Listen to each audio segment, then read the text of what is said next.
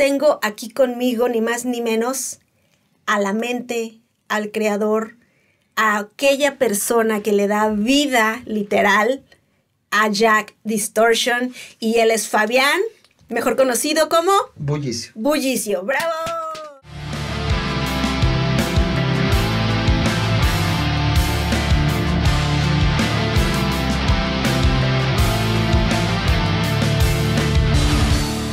Tengo entendido que pocas veces te presentas tú ante las cámaras, ¿no? Estamos acostumbrados a ver más a Jack. Sí, la verdad es que sí. Es la gracia de ser titiritero, ¿no? de que una creación se lleve como la atención, las palmas, los aplausos. Y uno está detrás como orgulloso de lo que uno está haciendo, pero tratando de no llamar tanto la atención, ¿no? Pero fíjate que curioso es que si no existieras tú, pues no existiría Jack. Y tú eres precisamente quien imprime toda esa fuerza, todo ese carácter, esa personalidad tan cautivante, tan brillante que tiene Jack, ¿no? O sea, de verdad, claro que estás ahí presente de alguna u otra manera, pero tienes que estar ahí presente, ¿no? Porque claro, no mostrando el rostro, pero sí entregando toda esta energía. Sí, claro. Ya que es como un motor que sale, pero yo lo veo bien externo a mí, como quizás como un catalizador de todo lo que uno piensa o siente o que quiere hacer o el trabajo, la huella que quiere dejar. ¿Sí? Eso. Porque me estabas platicando que eres muy diferente a Jack. Tu personalidad es como muy diferente. Es que yo trato de estar, me gusta mucho la tranquilidad, la verdad. No, yo ya con 41 años quiero estar tranquilo. Los tiempos de desenfreno y rock and roll cada vez son menos. Claro. La verdad, un punto ya uno quiere estar más tranquilo, feliz. Pero claro, es como que con Jack no deja que eso desaparezca. Exacto. O sea, es como hay que ir a los eventos, hay que ir a tocadas, hay que ir a conciertos, hay que ir a presentarse, hay que ir a cumpleaños, hay que ir acá, hay que ir allá. Sí, como dices, es tu motor, ¿no? Es el que te dice, vamos, a la vez él te da vida a ti y te dice, órale, Lo que pasa es que, claro, Jack ya tiene una carrera que, como dices, no se puede solventar si no estoy yo. Ajá, son por complementos. Lo cual yo ya estoy obligado a hacerlo. Porque tiene un camino, tiene un pequeño nombrecito en la gran historia del rock. ¿Cachai? Hemos estado en ciertos lugares, en festivales de rock, hemos conocido artistas de renombre. Nos escribió Rob Halford en nuestro Instagram agradeciendo que lo que hacía Jack era una muestra de amor incondicional, donde se mostraba que el metal era para todos. Wow. Entonces, cuando tienes esa clase de incentivos, no puedes parar. Sería un desaprovechamiento de la oportunidad que te ha dado la vida. Por supuesto, o sea, un desperdicio. Yo empecé haciendo esto en la calle. No quería trabajar más a los 30 años, 33 años, que fue la edad que partí con esto de los títeres ya en la calle, haciendo arte callejero. Pero no era más que eso, y era como una búsqueda más dentro de mi vida de cosas que así como empezar a tocar guitarra, sí, pero ya no me motiva tanto porque no tendría que practicar mucho más. Ay, no sigue, uno no sigue. Y hay mucha gente que es así, que no termina las cosas. Yo soy una de esas personas que no termina las cosas. Pero empiezas con otra. Pero empecé con otra. Y vos vais buscando, y siempre vais buscando. Vas buscando. Lo malo es cuando te detienes y ya no haces más, ¿no? Es que hay una inquietud. Pero y de repente te empieza a pillar la edad, ¿cachai? Y tú decís, oye, ¿qué me pasó a mí? ¿Cachai? Yo trabajaba en banco y trabajaba todo el día para otras personas, que otras personas se llenaban el bolsillo, y uno trabaja y vende, y al final de cuentas vende la vida y está 9, 10 horas dentro de un trabajo que está ahí así, que está súper bien, ¿cachai? Porque el trabajo dignifica. No, pero yo para mi vida, en cierto punto, ya no quería seguir en eso. Y empecé con esto de los títeres me gustó diferentes artistas que habían, pero en Chile salió un titiritero, Elías Escobedo, a quien le agradezco mucho, porque él le dio vida a un títere que en Chile estuvo muy en el top, el lagarto murdo. Siempre voy a hablar de él. Entonces, yo lo veía y alucinaba. Yo decía, ¡ay, qué bonito! Mira, y cómo lo mueve y el arte. Entonces dije, oye, esta disciplina me gusta. Empecé a hacer títeres, empecé a conocer títeres, empecé a conocer titiriteros, me empecé a nutrir de información, libros, tutoriales, cómo hacer títeres, cómo coser. Mira. ¿Cachai? Con qué coser, porque al final de cuentas lo primero que tienes que hacer para titeretear es el títere. Claro, sí. Y esa es una parte que te lo hiciste. Claro, que tienes que tienes que ver si es que funciona. Todas las cosas son como con un... oye, esto funciona así. Ok, continuamos por este caminito.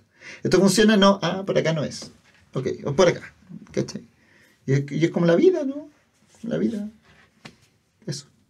¿Cuánto tiempo te tardaste en construir a este personaje en su total dimensión que es Jack? Su personalidad, su apariencia, como tal, a coserlo, a armarlo.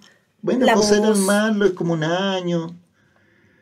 La voz, o sea, yo no podía hablar con gente en público. Pero claro, como empiezas a usar títeres y tú no te ves, te empieza a dar como una pequeña libertad que con el tiempo va creciendo como una bola de nieve. Pero al principio no hablaba Jack Distortion.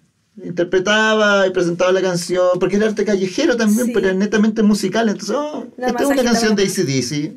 Canción de AC/DC, interpretaba la canción de AC/DC. Después ya con el tiempo, claro, empieza a ganar voz. Es que la experiencia también, ves que la calle ser artista callejero es muy nutridor. Y bueno, dicen que no es para todos. Bueno, es que no todos somos iguales. No todos somos iguales. Claro, no todos somos iguales, pero esto va a respuesta de ciertas personalidades. Por ejemplo, la ansiedad. Yo, lo mío era un tema de cómo, a ver, ¿cómo te lo explico? Oye, mañana podría tocar Faith No More, pero eso no se ensaya. Claro. Mañana yo salgo con esto, armo en el lugar donde me quiero presentar en la calle y voy a poner esas canciones. Total, ya me las sé, porque eso obviamente, claro, son esto es porque tengo un gusto por el rock y el metal, y se presenta. El arte callejero es de preparar algo hoy día en la tarde, pensarlo en la noche y al otro día se presenta. Preparaste algo, lo presentas. Muy improvisado. La calle es muy rápida. Sí. Lo grandioso de eso es que todos los días tienes 20 funciones. Bueno, no tantas, 3, 4, 5 funciones diarias. Y todo eso es escuela, pues es como tocar guitarra, es una disciplina. ¿Sí? Si tú puedes ver mis primeros videos, o sea, los títeres ni se movían la boca, ¿cachai? Movían la boca nomás y estaban ahí en el micrófono. Ya después con el tiempo, claro, se empiezan a mover tablas. Claro, se empiezan a mover las piernas. Uy, salió bonito ese movimiento para allá con la pierna. Uy, movimiento para acá.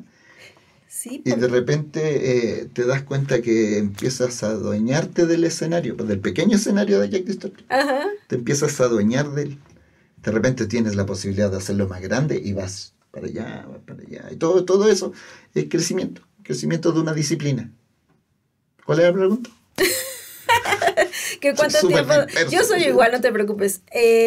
¿Cuánto tiempo te habías tardado en construir a todo lo que es Jack? Bueno, Jack yo creo que se demoró como un mes de trabajo de coserlo, hacerlo, cortar, planificarlo. Y que al final fuiste autodidacta. Sí.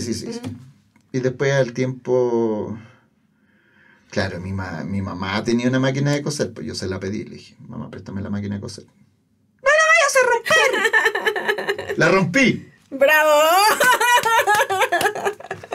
Murió esa Toyota. Tuvo como 20 años esa máquina de coser, la destruí en 2 meses. Ups. Sí, no, descuidadísimo. Y eran otros tiempos también. Sí, claro. Pero claro, como un mes en coser, o sea, fue una semana estuve tratando de unir 2 telas, me acuerdo de eso, que no podía coser. Yo, y obviamente tu mamá no te dijo, ahora lo haces tú. Sí, tú, ahí está. Ya después empecé a coser y fui viendo otras cosas y claro, se demora como un mes en hacer un títere y la personalidad se da con el tiempo. Incluso la voz. Vas haciendo como prueba y error. Claro. Uh-huh. Por ejemplo, yo antes raspeaba mucho la voz y así terminaba un show y era como... porque era todo de adentro. Sí.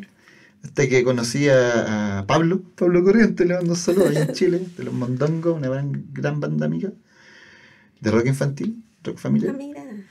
Y él me explicó, claro, que me dio unas pequeñas clases de canto como para regular la voz de Jack Distortion, porque si no me iba a terminar destruyendo. Claro, si no me iba a terminar destruyendo la garganta, porque Jack es que tiene una voz bastante. Exige bastante. Yo pensé que tu voz iba a ser así, como muy tipo de Jack, y no. No, mi voz es muy calmada. Sí, como que después de estar así hasta arriba con Jack, ahorita estamos así como tranquilos. Es que claro, o sea, ahí va también la catarsis. Claro. La catarsis de botar energía, botar grito, dices lo que quieres decir. Y después ya quedas liberado de eso. Totalmente. Sí, es como una terapia. Sí. Tienes tu método de vida que es Jack. Que te diviertes, que entretienes, que aportas algo y además te sirve de terapia y además ganas dinero, ¿no? Al final del día, pues a lo mejor al principio seguramente fue muy difícil. Muy difícil. ¿Cómo? No saben cómo. Platícanos alguna anécdota así que tengas como que recuerdes que te haya marcado, que hayas dicho, híjole, no sé si pueda continuar con esto. El salir día a día, después de no estar ni una pizca familiarizado con salir a hacer arte callejero. O sea, yo trabajaba en el sistema, sistema, y de repente decir, no, voy a hacer títeres en la calle. Y que todos te digan así como... Ajá, de que, ¿what? ¿Qué vas a hacer ahora? Así como, y no... No, pero anécdotas así como, no. Hasta eso no estuvo tan heavy. Claro, no, hubieron tiempos en que, claro, no caían muchas lucas, no caía dinero, o quizás de repente te veía así como, ya, no tengo dinero, pero el viernes salgo porque, no sé, había lluvia, ¿cachai? Y de repente, la lluvia sigue y lo siento. Sí, no hay manera. No hay manera. Sí, contra el clima. Entonces ahí empecé a molestar a tus amigos, y ayúdame un poco, y estoy en esto. Siempre están tus amigos que creen en ti. ¿Cachai? Que te apoyan, ¿cachai? Que van ahí, sí, es medio loco mi amigo, pero no, ahí va. Tengo, claro, sí, hartos amigos que estuvieron ahí. Bueno, todavía están ahí. Y muy orgullosos, obviamente, de lo que has logrado.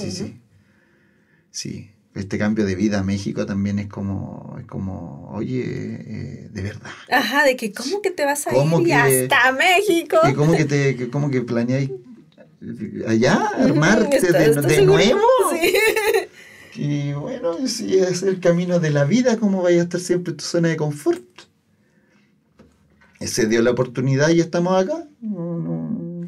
Pero antes de... La gente se cuestiona mucho las cosas. Sí, totalmente. Y la piensan demasiado y siempre es no, pero lo más fácil siempre es, aquí en México le decimos el trabajo godín. Tú ve y busca que te contraten en una empresa, en un banco, o en lo que sea. Eso es lo que tienes que hacer, ¿no? Siempre el que quiere emprender o agarrar un proyecto independiente, siempre somos vistos así como que de ahí no va a salir nada, ¿no? Y yo diría que de verdad los tiempos han ayudado a que sí, especialmente ahora, esos proyectos independientes, esos emprendimientos, ahorita están teniendo como más empuje, más apoyo, más manera de salir adelante por las redes sociales, por el internet, por el e-commerce. No necesitas de los demás para hacerlo. Exacto. De los demás me refiero como a los grandes medios, la verdad. No, es que también porque el apoyo de tus amigos, las redes que se forman ahora con ustedes, las networks, todo eso que se arma en la escena, en la escena cuando tú llegas, te empiezas a hacer un nombre. Por ejemplo, yo ya me he presentado 2 veces en el Chopo con Jack Distortion, en el Tianguis del Chopo, sí. que es como Sí, bueno, ya el chopo es que te estás totalmente metido en la escena de metalera, pero underground totalmente. Y me iba a quedar poco tiempo y fue como, chicos, ¿saben que estoy acá? Dijeron, ya, no, ven, ¿cuándo? Podemos en esta fecha, ya hagamos en esta fecha. ¿A qué hora? Sí, pero de inmediato te jalaron. Sí, de inmediato. Y después también nos acompañaron los chicos de Éxodo, que también hacen un rock, un metal cristiano. Sí, exacto. Y también estuvimos en el festival la Navidad Metalera. De Navidad Metalera. En el Chopo. De repente me lo preguntan y cuando no me lo preguntan lo digo. Para triunfar en un proyecto así como el mío, que es algo muy singular, chiquitito, ¿cachai? Yo soy una persona que me entró en un títere y he seguido un camino. El hambre es algo que te impulsa mucho. Ah, claro. Pues sí, imagínate. El hambre, ya sea hambre de estómago como hambre de querer perseverar. Pero el hecho de obligarte a tener que comer con el proyecto que tú haces, te obliga a avanzarlo más rápido. ¿Cachai? Porque tienes que comer. Tienes que comer, tienes que salir adelante, entonces, tienes que... Claro, cuando de repente tomáis tus proyectos como hobbies, que está bien, no es que esté dando la cura de algo, esta es la fórmula, pero a mí así me funciona. ¿Cachai? Tener que salir todos los días, ya sea nublado, frío, lluvia, a titeretear a la calle, porque lo que caiga te va a servir. Sí, eso quería decirlo. Fíjate entonces cómo se da ese salto, cuéntanos ahora cómo se da ese salto de estar en el arte callejero antes de tu llegada a México, cómo empiezan a fijarse en ti, en tu localidad, en Chile, para invitarte a proyectos, para invitarte a conciertos, para invitarte a hacer otro tipo de cosas que ya te van sacando de las calles, ¿no? Poco a poco. La misma calle. Claro, mira, yo me acuerdo la primera vez que fui a un concierto, afuera de un concierto, en el Teatro Caupolicán, en San Diego, donde es una pura vereda. Fui y me presenté afuera del concierto, con mucho miedo, porque decía, oye, el público metalero, no sé cómo reaccionará con un muñequito. Todos les encantó. Es fuera del concierto, venían todos con una energía muy arriba. Había tocado Megadeth y de repente está este títere afuera que está tocando Slayer. Y fue como que así todos. Y eso fue un empuje. Es un empuje maravilloso. Hay gente que siempre está en la escena que es muy visionaria a tomar gente que hace algo especial. Por ejemplo, que le mandamos un saludo a Chárgola. Chárgola es un productor en Chile que cuando me vio me dijo, oye, ¿sabéis que abrí un bar en esos años? Yo, no sé, desconocidísimo. Abrí un bar, se llama Lemmy. Me gustaría que viniera ya en la inauguración. Y yo así, mira, ok. Siempre va a haber gente que cuando tú haces algo distinto, singular, va a decir, yo apuesto por él. Sí. ¿Cachai? Así como no sé, productores de Lotus que hacen Lollapalooza en Chile, ¿cachai? Que nos llevó a conciertos, a presentarnos adentro, cuando yo me presentaba afuera. ¿Cachai? Ponte en el 2017, yo me presenté afuera del Movistar cuando iba a King Diamond con Megadeth. Y estuve ahí en el parque afuera, entonces empezaron a hacer, claro, videos virales. Sí, claro, porque tú también te fuiste buscando, claro. Tú te ponías en el espacio, en el momento, o sea, y lugar adecuados. El 8 de mayo no me acuerdo qué año, 2018 parece también estuvo Slayer en el Movistar Arena, que es como una arena. Sí, en el estadio. Y estuve afuera en la fila. Porque llegué tarde. Entonces yo quería ponerme por allá a piola y mis amigos que vendían poleras afuera de los conciertos me dijeron, ya entraron los muchachos, anda allá mismo. Sí, ay, no sé. Uy, qué pena. Se armó un mosh pit. Wow, imagínate, estaban todos ahí esperando en su fila y de repente las filas se deshicieron. Y eso va generando, claro, videos. Va generando que la gente, ya cuando se acerca a un concierto, bueno, en esos tiempos, no sé, venía Lamb of God, vas a estar afuera del concierto de Lamb of God, vas a estar en esta parte, y lo mismo, y así mismo, te van conociendo afuera de los conciertos.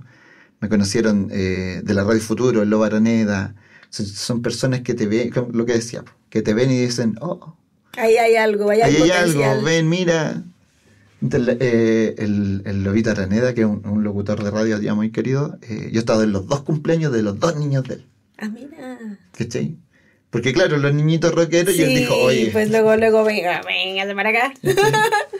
Y así vas generando escena. Mira, si todo es como una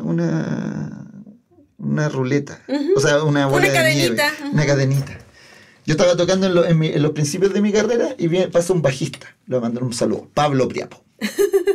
El primero que se fijó y dijo, hola, oye, qué bonito lo que hiciste. Yo tengo una banda que se llama Priapo. ¿Querés tocar con nosotros? Ya. Pues yo tenía el títere del Lemmy. Del Lemmy Kilmister. Okay. Y fue la primera vez que me presenté con una banda en vivo. ¿Cachai? Con ese títere, porque antes con mis primeros títeres había aparecido con Tonto pero Feo. A ver, platícanos ahora entonces de ese personaje Lemmy, que entonces fue paralelo o previo a Jack Distortion. Fue primero. Primero. Claro, porque como comencé haciendo arte callejero con Lemmy Kilmister de Motorhead, tocaba mucha música de Motorhead. Pero claro, yo quería tocar música de Alice in Chains, Faith No More, AC/DC, Cannibal Corpse, Pantera, Metallica. Entonces tenía que crear un títere genérico. Y ahí nació Jack Distortion. Que fue el nombre, fue como Jack. ¿Qué nombre más? Jack Daniels, Jack Nicholson. Todos los Jacks son bacanes. Bacanes son chidos. Okay. En Chile. Sí que claro, Jack Distortion. Se me ocurrió. La verdad el nombre nació nomás. Pero sí nació, quedó muy bien. Sí, quedó bien. De a poco fue ganando su lugarcito en la escena. Se presentó con Jack Distortion con muchas bandas también. Le mando un saludo a Pablo Priapo, que era lo que estaba hablando, que él fue el primero que nos invitó a presentarnos con su banda. Y de ahí ya me invitaron muchas bandas allá en Chile. Era como una guinda en el pastelito de la presentación. Les tenemos, no sé, pues, imagínate, una tocata con todo lo que conlleva, sus chelas. Y de repente show de títeres. ¿Cómo? ¿Va a salir Kermit o qué pasa? Y de repente ahora le hago como una unión a eso, pero desde ahí como que las bandas se empezaron, bueno, siempre lo han hecho, la verdad, si no es que bueno, lo hagan. Pero sí yo vi que llevaban más espectáculos. Sí. Las bandas, como para entregarle algo distinto a la gente. Por supuesto. O sea, todo es que una banda de música lo que quiere es mostrar sus canciones, ¿no? Eso es lo principal. Eso es el principal. Oye, esta es mi creación, yo la quiero mostrar. Sí. Ahora, ¿cómo lo hacen más lúdico? ¿Cómo lo hacen más diferente? Oye, ¿sabes que les tengo un títere? Un artista callejero que conocí. Así fue la primera presentación de los chiquillos. Y ya después me he presentado con Catón y con Tonto pero Feo, con Alto Voltaje, con Cabrío, varias bandas. Terror Society. Sí. Pero entonces digamos que no nació como tal este proyecto de las marionetas para niños de inicio, sino como que... No, era presentarme en la calle y que me cayeran moneditas en el gorrito. Eso era al principio. Una manera de ganarme la vida y no sabía cuánto me iba a durar también. Quizás hubieran sido 3 meses y eso es que no funciona. Ándale. Y seguimos con otra cosa. Pero funcionó, a la gente le empezó a gustar, juntaba mucha gente en la calle, que es como algo que tú con lo cual nivelas clasificas un día. No sé si clasificas, pero no encuentro la palabra. Categorizas tu día. ¿Cómo te fue el día? Tuve un ruedo enorme, mucha gente en un show que di a las 3 de la tarde. El de las 5 tuvo 20 personas, el de las 7, 30 personas, pero en el de las 3, tenía lleno. Entonces, claro, como hay mucha gente, eso se traduce a que te cae mucha platita en la esta. Pero así lo vas viendo. Entonces me empecé a dar cuenta de que, claro, que generaba harto ruedo, harta gente, se juntaba a ver el show y dije, entonces soy bueno. Que si bien uno tiene que ser humilde, también tiene que ser evaluador. Sí, autocrítico. Autocrítico. Y también valorarse mucho. Valorarse lo que Pues estoy haciendo no y valoras, creerte el cuento, ¿cachai? Pero siempre como que nivelando el ego. Y no porque el ego sea malo, y aquí voy a decir algo, no es porque el ego sea malo, sino porque el ego cae mal. Cuando ya es a niveles descontrolados, a niveles qué horrible. ya... Yo cuando estaba en el download, megalomaníacos. andaba con el ego exacerbado. Entonces, no, soy el más bacán del mundo, y miren dónde estoy, miren dónde estoy. Como dice, te subes a tu ladrillo y te mareas. Los borré porque yo después, claro, me pegué el costalazo, volví a mi realidad. Exacto. Y decía... No, exacto. No es para tanto. Solo en cualquier momento puede terminar, muñeco, puede cambiar. Eso es, por el momento, eso es lo que hace. No está ahí descubriendo la cura del cáncer. ¿Cachai? Entonces, claro, ahí va nivelando los egos. Eso. Pero entonces, ¿cómo es que poco a poco vas abriéndote este espacio ante una audiencia más infantil? Sí. Mi mismo amigo Pablo de Priago, el que me invitó la primera vez a tocar con una banda, él me invitó a tocar un proyecto que se llama Semanas del Rock, en la cual se hacen tocadas en los colegios donde toca una banda nacional y una banda del colegio. Y como yo era amigo de estos chicos, y los chicos dijeron, oye, vamos a ir a un colegio y llevemos a Jack Distortion para amenizar para los niños. Y a los dueños de este proyecto les gustó, dijeron, oye, ¿puedes hacer un show? Y dije, ya, vamos. Y hice un show para los niños. Yo ya había presentado frente a niños, pero era como... ocasional. Claro, y era como, miren, este pantera, ya. Pero me vi en la posición en que podía decir, se me salió un ¡vamos, saltando! Y empezaron todos los niñitos a saltar. Seguir. No. Entonces yo dije, aquí hay un poder. Aquí hay un poder. Sí. A los muchachos de Semanas del Rock les gustó. Dijeron, no, y ¿sabéis qué? Prende. Sobre todo porque para abrir el show. ¿Sí? Porque en un colegio, cuando tú vas a hacer un show, tienes que tener una introducción, tener que los niños, una directriz. Oye, ¿sabéis que hoy día hay esta actividad? Y en esta actividad ustedes se van a tener que portar así. Pero si el director les dice, oye, van a tener que saltar con él. No. Entonces tienes a este títere que sale a inaugurar como la jornada y te dice, oye, salta, corre, baila. Te deja en claro de que durante estos minutos tú vas a poder ser libre. Vas a poder gritar si quieres, vas a poder saltar, nadie te va a decir, oye, no. Los niños están tan acostumbrados a que les digan que no todo el día. Sí, pobrecito. Entonces, eso se empezó a dar. Y ese proyecto tenía 3 colegios al año, pero como estuvimos en pandemia, se juntaron muchos colegios. Entonces, para mí fue como un curso intensivo de cómo presentarme frente a un colegio. Pues sí. Porque cada semana era un colegio, cada semana un colegio. Entonces, iba como, esto funciona, esto no. Esto no funciona. Aquí los niños se aburrieron. No, en esta parte, yo te lo juro, de repente, canciones muy largas, yo decía, ya estoy guateando. Está guateando esta cuestión. Entonces ya para el otro show, escogías otro cortaba y iba analizando. Entonces, con esa escuela llegamos a hacer muchos colegios. Y me empezaron a salir colegios por mi cuenta también. Empezaron a llamar de los colegios. A esta altura ya te pagaban. Sí. Sí. Entonces empezamos con los colegios y con un manejo de colegio, de niños, hacer un cumpleaños con 20 niños cuando ya manejaste 400 no es tan terrible. Entonces empecé a ofrecer más cumpleaños, porque antes era calle y videos. Pero ya volviendo y también volviendo después de la pandemia, la gente estaba como ávida de entretención. No, eras de cuenta que abrieron la jaula y salieron todos.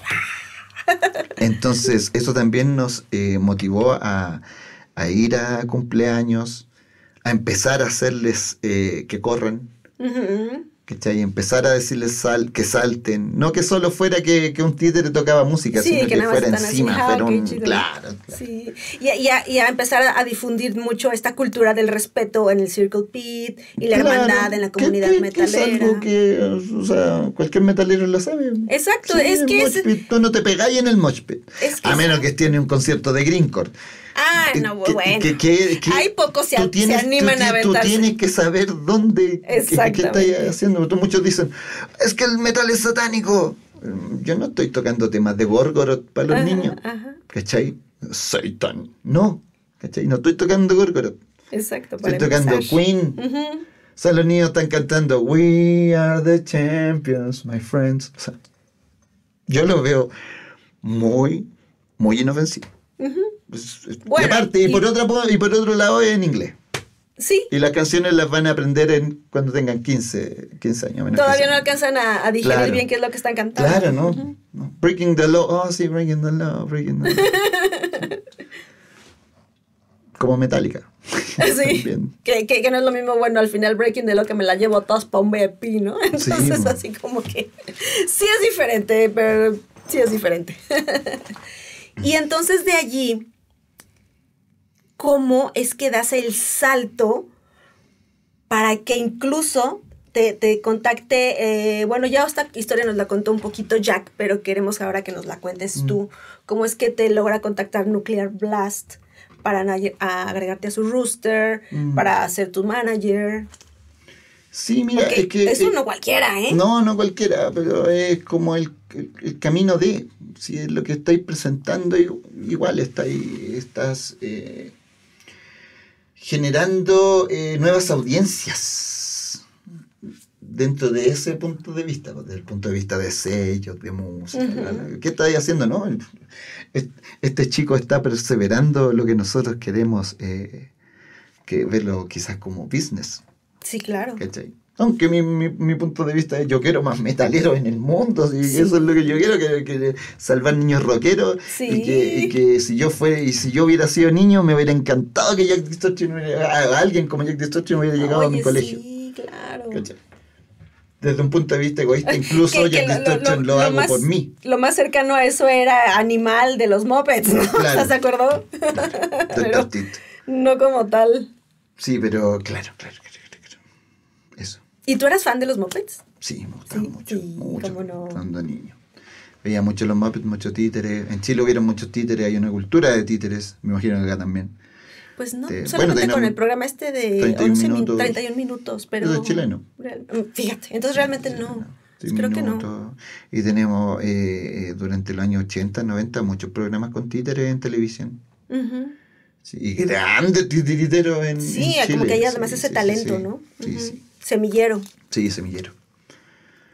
Bueno, y entonces, ¿cómo va la historia de Nuclear Blast? Por los que nos quedamos ahí. Sí, bueno, ellos nos contactaron, nos vieron por un concurso de bandas que hicimos, que ellos hicieron para traer bandas de Finlandia a Sudamérica. Y yo ya había hecho videos promocionales para Sony Music, por los 40 años del Back in Black de AC/DC. Entonces, bueno, durante la pandemia, a ver, la historia se divide en que antes de la pandemia se llamó Arte Callejero. En la pandemia empezamos a generar contenidos para redes sociales. ¿Cachai? Y después de la pandemia empezamos con lo que son los colegios y ya darle con los niños. Ok. Sí, porque de repente también me perdí en la cronología. Entonces, en pandemia, ya casi terminando la pandemia, empezaron con este concurso de Finlandia. Y estaban buscando influencers. Claro. Yo verdaderamente te estoy influenciando niños en los colegios. Y eso es ser influencer, porque eres un influencer. Por supuesto. Todos somos influencers de alguna u otra manera. Claro, de alguna otra manera. Todos vamos influenciando. Así que, bueno, ellos vieron esto y ya vieron el potencial de Jack Distortion, veían que cada semana salían videos que se estaban haciendo virales, sobre todo por los colegios, así que ya al final de cuentas me ofrecieron ellos manejar la carrera de Jack Distortion. Yo me manejo a nivel de cumpleaños, sigo en eso yo solito. O sea, si alguien quiere hablar, quiere Jack Distortion en su cumpleaños, me escribe directo a mí. Yo todavía tenemos esa posibilidad, así es que tomen nota porque igual después ya no. Ellos ven a nivel festivales. Okay. Como festivales internacionales, negocios, merch. Ajá. Acabamos de lanzar la página de Jack Distortion, www.jackdistortion.com, entonces se viene como venta de merch. Quiero mi playera de Jack. Sí, yo vendo. Hago playeras y las vendo en los eventos. Igual que pósters. Póster autografiado. ¡Ay! ¡Qué cosa! Autografío pósters. ¡Qué cosa tan linda! En los colegios en Chile era, pero los niñitos llegaban con papelitos, con pedacitos, fírmame. El chicle del dulcecito. Una fila enorme así. Iba a ir firmando. Y para los niños eso era muy preciado. Sí, Después lo guardan. Había una niñita que lo perdió, llegó llorando una vez, me acuerdo. Llorando que había perdido los autógrafos, porque eran los autógrafos de la banda y los autógrafos de... Y llorando, sí que le regalé la guitarra a Jack Distortion. ¿Cómo crees? He visto la cara, niñito así como... Te conmovió a tal grado que... Que yo trabajo con una marca de guitarras ahora que se llama Hyperion. Ajá. Y ellos me dieron la guitarra que ocupa Jack Distortion ahora, endorsado. Que es una guitarra hecha así muy, muy bonita. Sí. Pero antes yo lo que hacía era que imprimía la imagen de las guitarras, las pegaba en una madera y las recortaba con una caladora y después le pasaba una fresadora para que atrás tuvieran curva. Ajá. O sea, entonces tenía como yo creo que Jack Distortion pasó como por 200 guitarras. Ay. Entonces regalarla era muy o romperla en el show, ¿cachai? Entonces después regalaba en los pedazos de la guitarra, como recuerdo. Sí. Entonces en Chile yo sé que hay muchos hogares que tienen una guitarra de Jack Distortion. Un pedacito de la guitarra. Y en pandemia también las vendí. Porque bien. Todo el mundo me decía, oye, véndela. Y yo decía, pero pues sí. no sé. Y de repente digo, oye, voy a vender guitarra. Y fue como, pues sí, y claro. la mandaba por todo Chile o la iba a dejar. Ay, sí, qué lindo. Sí. Y eran guitarras bonitas. O sea, era un autoadhesivo encima de la madera, pero claro, como iba cortada, tú la veías y así colgaba y la guitarra de Van Halen en tu living. Su memorabilia, sí. Claro. Sí. Y entonces, ahorita ese es, digamos, lo que tú, es la sinergia que estás haciendo con esa disquera. Uh-huh. Y me imagino que por ahí alguna que otra colaboración. Sí. ¿No? Sí, también. Sí, se vienen proyectos con Nuclear Blast. Bastantes. Ya por ahí, tras bambalinas, me comentaste sí. Uno que me dejó así de, no puede ser. Sí, ¡Qué padre! Sí, hasta mira, yo no me sorprendo de las cosas hasta que pasen. Claro. ¿Cachai? Por ejemplo, cuando me llamaron para el Download Fest, yo me entusiasmé una semana antes de que pasara el Download. Cuando ya estaba en el avión, ahí dije, ya, ahora sí. ¿Cachai? Pero durante no. Sí, exacto, más vale. Sí. Más vale, pero vamos a orar por ti para que todo salga bien, todo se concrete. Sí. Todas las bendiciones son todas recibidas. Las bendiciones y te podamos Y yo soy una persona muy agradecida. Sobre todo de las bendiciones eso es muy bonito. Que llegan, las bendiciones llegan. Exacto. Es que hay personas que ni siquiera, ya ni siquiera es entrar en el conflicto o en el debate de que si creo o no creo, sino que aparte ni siquiera reciben, ni siquiera están abiertas a recibir. Y dices... mira, yo toda la vida he ido, en contra de la Iglesia Católica porque no me gusta mucho. Pero eso aquí también nosotros no... Pero eso es como por historia. No tiene nada que ver porque la eso. historia, tú lees... Pero el cristianismo es distinto. Y el cristianismo puede ser que creas en lo que creas. Y al final de cuentas lo importante no es en quién crees, sino que en cómo lo crees o en las cosas que tú crees. ¿Cómo lo aplicas a tu vida? Exacto. Uh-huh. Y más que nada tenés que ser buena persona. Sí, esa es. Por lo menos eso es lo que yo trato de hacer y es con la gente con la cual yo me identifico. Uno no quiere andar haciéndole el mal a la gente, ¿no? No, además... O sea, yo me gano la vida divirtiendo cabros chicos niños. Pero además eres cabeza de familia, traes a tu familia contigo, o sea... Sí, pero eso son... Eres una persona responsable. Claro, sí, pero yo también tuve un tiempo que era muy irresponsable. bueno, pero ya lo importante es que eso ya quedó atrás y ahora hay personas que se quedan instaladas en eso para siempre. Bueno, es que el camino, po. Es el camino es el camino. Te lo dijo el Mandalorian, el camino así es. Y también te lo dijo Cristo. Por supuesto, el camino, yo soy el único camino, soy la verdad y la vida. Sí. Así es. Entonces, todos los caminos son distintos, pero hay que tratar de no hacerle el mal a los demás. Principalmente. Recuerden que toda la gente tiene problemas, Cada persona que va caminando por la calle tiene un atado, un drama, un problema que está tratando de solucionar, y ahí está el problema, y de repente no encuentra la solución. Y tú, como una persona anexa a esa vida, no creas que tienes el derecho para embarrarle mal el día a esa persona. No. ¿Cachai? No hay un derecho, no hay un derecho para joderle la vida a los demás. ¿Cómo quieres que te respeten si tú no respetas a los demás? El ideal es que todos seamos amables. Correcto. Hay que ser amable porque la gente no sabe el drama que está pasando otra persona, y ese drama puede ser chiquitito o puede ser muy grande.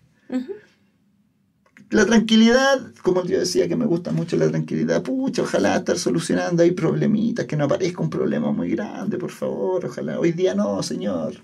La espiritualidad es algo muy grande. Ajá, correcto. Y muy personal. Y que además no nos podemos desprender de ella. Pero que se puede vivir en comunidad, pero también así es muy personal, pero es muy personal. Demasiado personal.